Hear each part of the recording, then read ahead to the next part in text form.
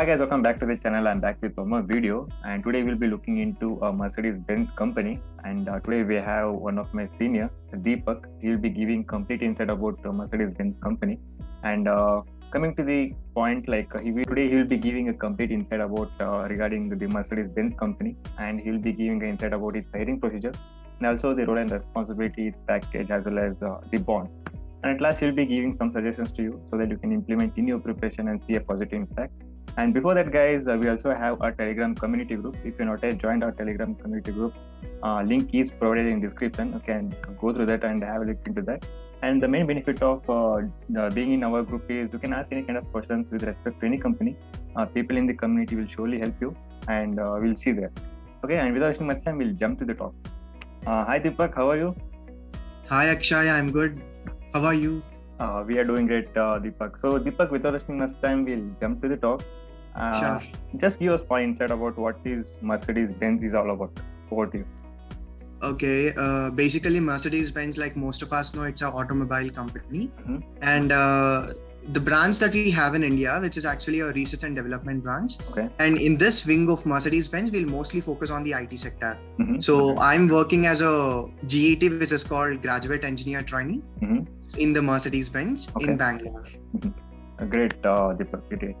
So, Deepak, coming to its hiring procedure, just give us small insight regarding how many rounds a candidate should undergo in order to get selected.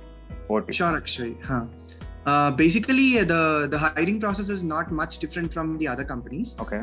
There was actually an aptitude round. Mm-hmm. In the aptitude round, the questions were of, it's all from all the levels. Like you have easy questions, moderate, and then the difficult questions. Mm-hmm. And then the timing was actually important because there was a little bit tight, timing for the whole exam. Okay. And that was the first round. Mm-hmm. And the second round was a technical round. Okay. So in the technical round, since I was actually attending for the Python developer role, Mm-hmm. most of the questions were on the Python language and also on the OOPS concept. So all the questions were MCQs. I did not have any coding stuff and all.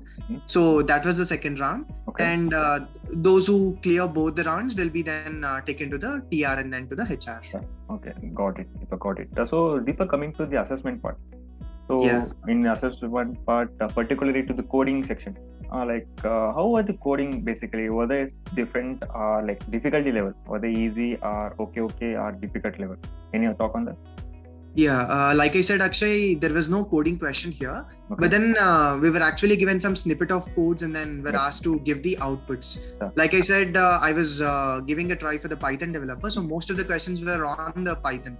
So basically, you'll have to focus more on the syntax and then on the OOPS concepts as well. So either they'll ask you to find the error in the snippet of code given, or like in the usual cases, they'll ask you to find the output of the given snippet of the code. So that was pretty much it. Noted, Deepak, noted. So coming to the TR, so before jumping to the TR, what was the time taken to get the assessment result? Basically, it won't take a long. Maybe in the worst, we got the result in the 1 week. 1 week, 1 week. Okay. Both the assessments will happen in the same day, and then in a week you'll get the results of it. Got it. So coming to TR, how was it?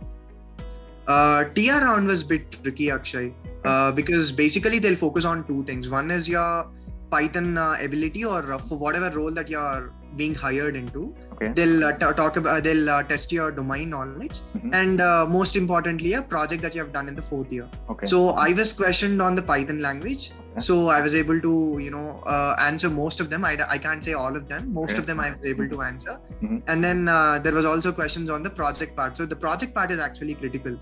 So if you'll be able to convince them on the project that you're doing, and then if you can relate the project with the work that you're going to do in the company, I think there you can actually score the brownie point. So I think, focus more on the project, I would say. And then obviously you would anyways have the knowledge on the domain. So both the things would do the job. Okay, all right, Deepak, all right. So sorry to bother you. If you could mention the questions, so which you got from the panelists, you can mention them. Yeah, sure. Project question, it's a specific to your project, but talking about the Python domain questions, mostly I got the questions on the OOPS concepts. They'll ask you a certain concept and then they'll ask you how do you implement it in the Python. Supposingly if I take abstraction, they'll ask you how do you implement the abstraction? How do you create the object? What is necessary for a class? How do you declare a constructor? So basically it's a mix of both syntaxes and then the concepts as well. So you should be thorough with both of them. Got it, Deepak, got it. So Deepak, like, were there any kind of questions related to like situation-based questions? Like they'll be giving a situation and they will be checking how you're gonna react to that situation. Any such kind of response you got from the panel? No, Akshay. Mostly the interview was focused on the technical stuff, so there were no such questions. Got it. So what was the time taken to get the TR result? TR result took a little long. Like I just got the result in 15 days, I guess. So in 15 days, I got it. Yeah. Okay. Then how was the last round, HR? Yeah, HR round was pretty much easy because by the time you complete the TR round, you get a sort of satisfaction, and then HR rounds, they're not as tricky as the TR rounds. In the HR round, basically they'll ask you all the stuff like what are your strengths, what are your weaknesses, talk about yourself, all that stuff. And it was not for so long. It was for 10-15 minutes, and then but then it took me for a month of time to get the results after the HR round. So I had to wait for a 1 month of time. Okay, got it, Deepak, got it. So coming to the mode of communication from the company side, like the communication will be happening through email, or you will be getting a telephonic call for the further update? How was it? No, the basic communications happens through an email. Okay. But after the HR thing, you'll get a call telling like asking for for your details and all. Yeah. So basically, the communication will all be through email. Got it. And in addition to that, if required, they'll also call you. Understood, Deepak, understood. So coming to its role and responsibility, just give us more insight regarding your role, package, and the bond. Yeah, Akshay. Basically, in the Mercedes-Benz, for the freshers, there are two types of role. One is called GET role. I mean, if you are a graduate of B.tech, you will be getting into a graduate engineer trainee role. And then if you have completed M.tech, you will be getting into a PGET role, which is called postgraduate engineer trainee. So graduate engineer trainee, postgraduate engineer trainee. So since I'm a B.tech graduate, I've got into a GET role. And then talking about my profile, I've actually got selected for the Python developer profile. So and then the package, it's a 10 LPA package. Yeah, that's it. And what else? To the bond? There's no bond actually. There's no bond. Got it. Okay, Deepak, got it. So Deepak, coming to the last moment of our interview, any suggestions to audience, Deepak?